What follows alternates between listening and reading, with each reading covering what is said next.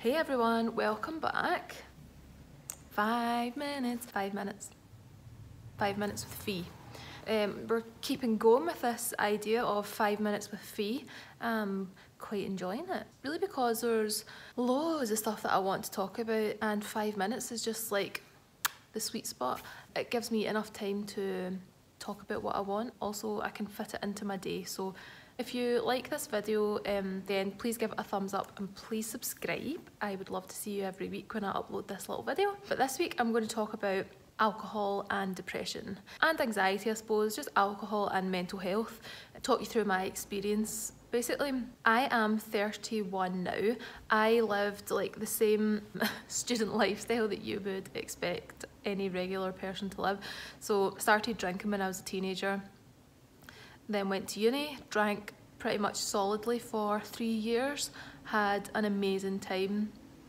Didn't really do anything that I particularly regret, not that I can remember. I remember getting into an argument with someone in a chip shop, but that can't really think of anything worse than that. I had a great time, didn't have a problem with it, just enjoyed it.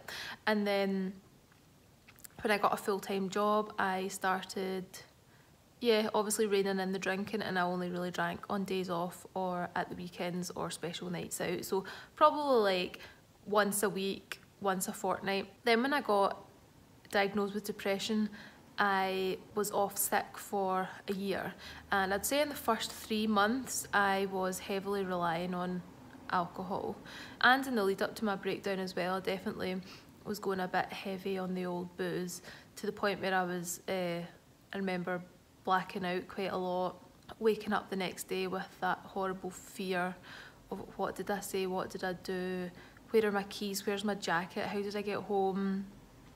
Not nice feelings to have.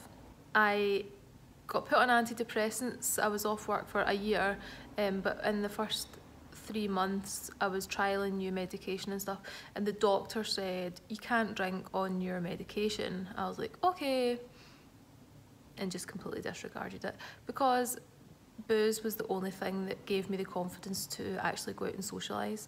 So I kept drinking to excess. Me and my friend used to drink easy 5 bottles of wine between us on a night. Really bad. Not necessarily for anyone else involved, but just for me personally, that was me definitely testing my limits unsuccessfully. So yeah, I did that for the best part of a year, was getting drunk a lot, and it was good because it was good at the start because it helped me overcome my anxiety and helped me get out and socialise, but the come down after the drinking, like the day and the weeks after a really bad binge, were just unbearable. Alcohol is a depressant. There's no getting around that.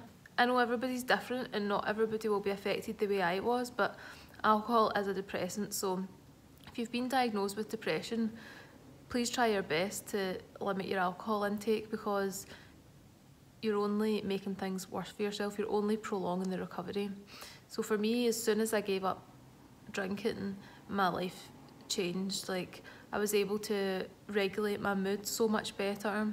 I felt better. Obviously I didn't have any hangovers, so it helped the anxiety, because when you get a hangover, like, you get that horrible fear, you get that anxiety, and for me that was lasting for weeks and weeks at a time, so it would make me relapse a lot. I'd have a few good weeks of good mood, seemed like the medication was working, and then I would get drunk. That would be me. It would set me back for weeks at a time, so it was quite hard for other people to watch as well. I think my husband definitely found it quite hard, because he knew I was in self-destruct mode, and the more you tell someone not to do stuff like that, they'll just keep doing it. So he just kind of let me get on with it and kept me safe, and then as soon as I gave it up, everything changed. That's, like, I'd say not the main thing that helped me recover, but if I had kept drinking the way I was drinking, like, I wouldn't have recovered.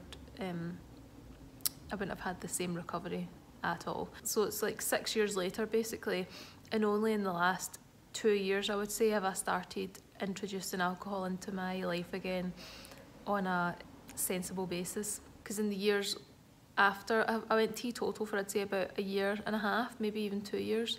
Didn't drink a single drop of alcohol, and then after that I started to feel tempted again, but it was me feeling tempted to binge. I wanted to drink when I felt bad, so I was using it as a crutch. But now I can drink just one drink and feel quite happy with life. So I'm quite happy that I've got to that place.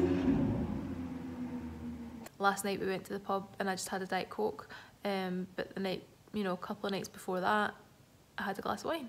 And yeah, I can have like 1 or 2 glasses of wine a week, and I'm really happy with that. So I wrote a blog post about giving up alcohol, so I'll link that below and you can read in detail my journey and how I dealt with like dealing with people who challenged me about not drinking and questioned me and made me feel bad about it. Yeah, I'd love to know your experience with alcohol. Have you given up? Are you trying to give it up? Or do you find that you're absolutely fine with it? I'd love to know if it's helped your recovery to give it up. Leave in the comments below what you think, and I'll see you next week for the next 5 minutes with B. Bye.